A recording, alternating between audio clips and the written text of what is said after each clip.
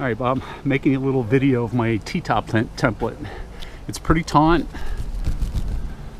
What I did, I don't know if you can see it, I've marked along the edge, all the way on the inside of the pipe, all the way around. So if we use this as a template, obviously this should probably come in just a little bit, right? But again, it's pretty taut. Also right here, this is where the rods are and they come up through. So I'm thinking the flap should be right here. That's where it was on the other one. I'll send you that as well.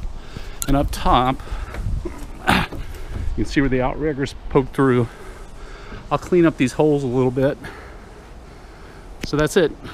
And again, it's pretty tight. Not super tight, but pretty tight. So I think it should be pretty good. Thanks.